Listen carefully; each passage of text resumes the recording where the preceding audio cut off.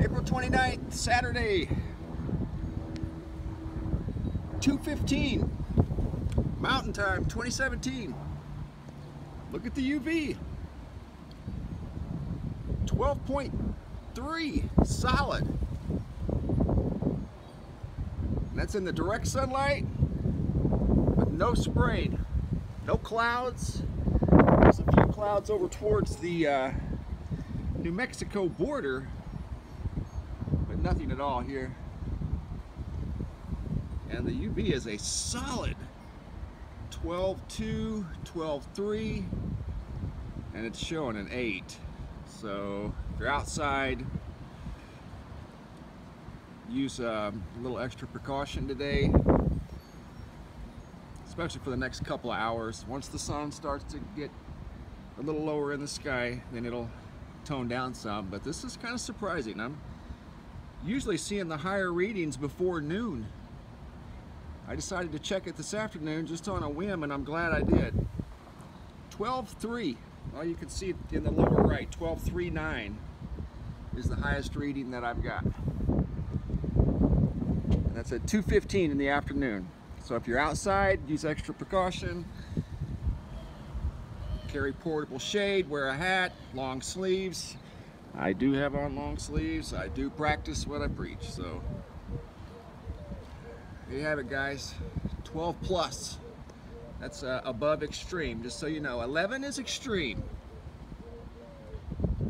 Be safe out there, guys. Thanks for watching. This is an extension of the UV reading video. It's April 29th. It's evening. I've just added this on to the UV reading that you just saw. This is 6:30 radar that we're looking at, 6:30 p.m. radar out of Oklahoma, near the Oklahoma City area. And I'm noticing something very unusual. I just wanted to document it, so I just threw it on the end of this video, opposed to making another entire video. Even though it's a totally different subject, this is just how I'm going to do it. See this line, this arc? Those black squares represent lightning strikes. Normally, like you see down here, they're very, very random.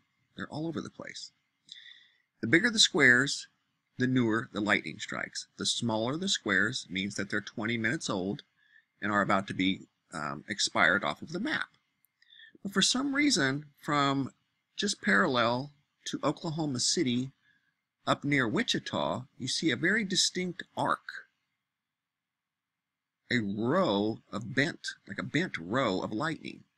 I've never seen that on this map before, ever.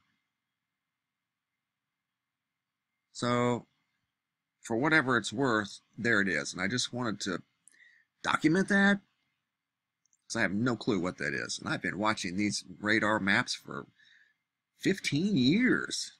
And that's a first. So that's why I felt like I should share it. The purple squares that you're seeing popping up, those are possible tornadoes. Whether they're on the ground or not, at this point, I don't know. They're moving north, slightly northeast towards Tulsa, Joplin. That's if they stay organized. But when they last more than a couple of frames, that means each frame is 7 minutes. So if it's 2 frames, that's 14 minutes. Pretty good chance it's on the ground. So there's 4 right there just in the area near Oklahoma City. A lot of lightning, and this storm, yet again, has just been a mind bender. That thing is extremely intense, and it's getting stronger yet again, and it's already 8:30 Eastern time. It's almost dark in this area here. It's 7:30 Central, and I've been watching in this area here in eastern Missouri. Look at the entire state of Illinois, the entire state of Missouri. I remember back in the day, and it's been many years ago, when you would have a thunderstorm outbreak, and you would literally be looking at county to county. Well, there was a storm approaching, you know, Morgan County, and then possibly part of northern Sangamon County, and nowadays it's just the entire state. the entire state is under a severe thunderstorm warning, not a couple of counties like it used to be. And if you click on severe, look what shows up. Everything's green. So it's just like 3 states are just under severe thunderstorm warning, not just a couple of counties like it used to be. But that was many years ago. In fact, it was probably about 15 years ago when I started really watching these radar loops. Right after the internet was conceived, you know. And these loops started to improve as time moved forward. And it was about 15 years ago they got pretty good. But prior to that, you know, it was always, you know, we got storms in, you know, just a few counties. Now it's just entire states. And that's pretty much the common trend. That is very intense. And there are more tornadoes. What I just showed you was right there. So it looks the same through Missouri, through southeastern Kansas, all through the St. Louis area, up through Illinois. We saw 3 in that system there that just moved into Indiana.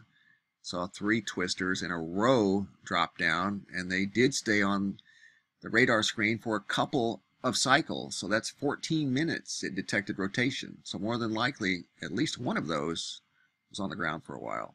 And that is just strengthening. You can just tell it's recycling. It strengthens, recycles, and then strengthens again. Now it's up into, well, it's just morphing into a huge superstorm. That's exactly what it is. And when I saw it develop this morning, I knew this was something that was really going to hit hard. And it has. So we'll know as the night rolls on and see what tomorrow brings, but this is supposed to continue throughout the night, and I think into tomorrow too. Flooding and evacuations in Missouri and Oklahoma, and it's still pouring. So we'll have to see what tomorrow brings, but I wanted to just add this on instead of making another video. I've already done 2 videos on these storms, or this one storm that's creating mini storms, but you can tell it's one unit with many pockets of energy in it, but it's moving as one. Very odd, very odd. But anyway, be safe out there, guys. Thanks for watching.